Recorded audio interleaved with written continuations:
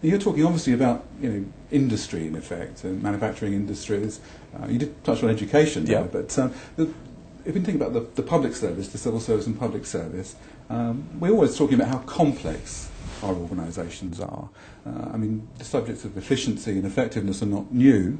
We have endless numbers of initiatives and strategies for dealing with these things. So what's new here? Other than the retrospective, other than sort of bagging it all up? Well, come on, Bob. Where's the initiative that you can point me to on reliability in management teams in the civil service over the last 20 years? Where's the example? Efficiencies, yes. I would agree with you there, and I think that's where the primary effort has been, and that's understandable. It's been on efficiency gain, and particularly efficiency gain through cost reduction. Now, I think what I'm saying here is that, first of all, let's focus on the management team rather than operations, strategy and applications engineering, which is where many initiatives have been, quite rightly, in the public sector. Let's look at the management structures of the management team, the leadership styles and the priorities that you find in there. So I think that's one distinct difference. But let's understand then that creating organisational reliability, high reliability in organisations, ensuring a prioritisation of delivering mission in the medium term is absolutely central to everything that we do, is not at 180 degrees in the opposite direction to gaining efficiencies. No, sure. It's a complementary activity to that. So not incompatible. And I don't see that having been done in the civil service. And I think if you're fair, you'd probably say the same. No, I think it's a reasonable comment. Now, so for you then, if you were to try and sort of encapsulate the key lessons that the public service should draw from the research that you've seen, what would you say? Well, I think the public services can learn a lot from the Toyotas of this world. I think the creation of information-rich environments I've already spoken about, coordinated activity across the piece and relating heedfully across the management team to the central mission of the organisation, the central purpose of the organisation, is a crucial part of it. Creating zero-tolerance management attitudes to stop cascading error, to, as they say in the literature, avoid, entrap or mitigate errors being allowed to cascade through the system. I guess they'd be some of the most important messages that I think can be taken and applied into the public services. On the point about zero tolerance, is that in a sense slightly at odds with the idea that we're being encouraged increasingly through learning and development to take risks and to build a no-blame culture in our organisations? I don't think so. I think the one thing, another principle I would think could be picked up is the principle of learning trial without error. Now, I think you can take risks. But if you want to be a high reliability organisation and not make mistakes, you don't do that in core operations. You actually do that offline. You use techniques like scenario planning, simulation, modelling, these kinds of techniques that enable you to learn about better ways of doing things. And you can take as many risks as you like there, offline. But when we're doing it for real, then the thing has to work with standard operating procedures, and it has to deliver, well, as the advert says, exactly what it says on the tin. Otherwise, we've got failure in the system. And we want to mitigate against that as much as possible, and so do the general public. Increasingly, though, learning methodologies are encouraging people to actually use real-life projects that are live and actually work those through. So the idea of actually separating learning out into some sort of artificial capsule seems to be arguing against some of the leading-edge learning philosophies, wouldn't you think? Well, I think that what I would argue is that you are operating those learning strategies real life, but not on the line with the general public. It's just as much part of your job. It's part of what you do 24/7, not 24/7, but certainly N7 365, and therefore absolutely vital and important, but should not be allowed to impact the actual interactions with the public and the service that you are there to provide. You're taking risks as soon as you do. The holes in the cheese will start to appear, and when the holes in the cheese line up, we know where that leads.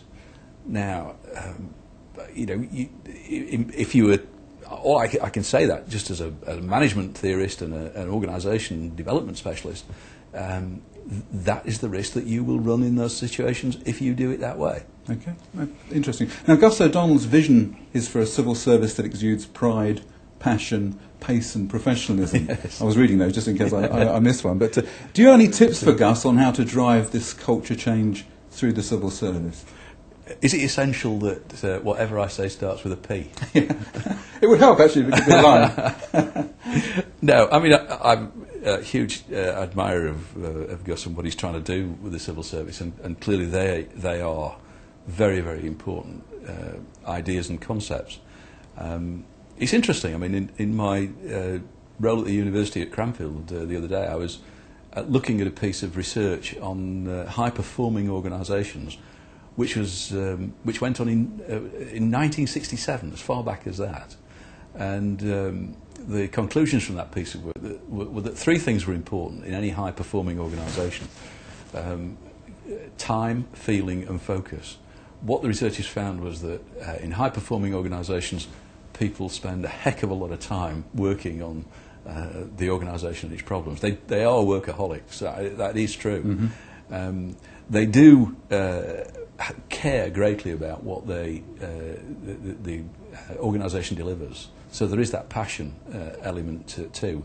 But they do delimit the area of their operations. I mean, the old adage from psychology, from David McClelland's work, that high performers set moderate targets, springs to mind straight away. Focusing onto a limited range of fairly simple and straightforward targets is one way of improving performance. And passion, pace and professionalism are not quite lined up with those, but they're not far off actually in terms of delivering.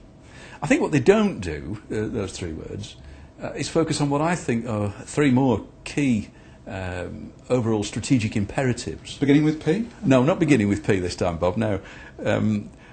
But I think what's important for any organisation is that it should be efficient, and efficiencies are really, really important. That it should be concerned with reliability, and I keep saying the delivery of its mission in the medium term, and nothing must get in the way of that. If you're in the health service, then you must deliver health care. If you're in education, you must deliver to your students. And there isn't anyone I know in the public services who doesn't feel passionately about that and wouldn't want to do that. But efficiency and reliability, and that takes us back to our earlier discussion about those two being not orthogonally related. And then there's the issue of managing the change agenda, and the change agenda being set and delivering performance improvement into whichever aspects of the civil service that happens to be, and then review that agenda and change it and keep the change moving forwards.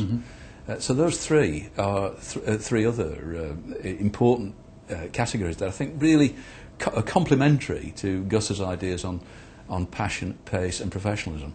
And then you ask the question, well, how do you get that implemented? And of course, that's the old change management problem.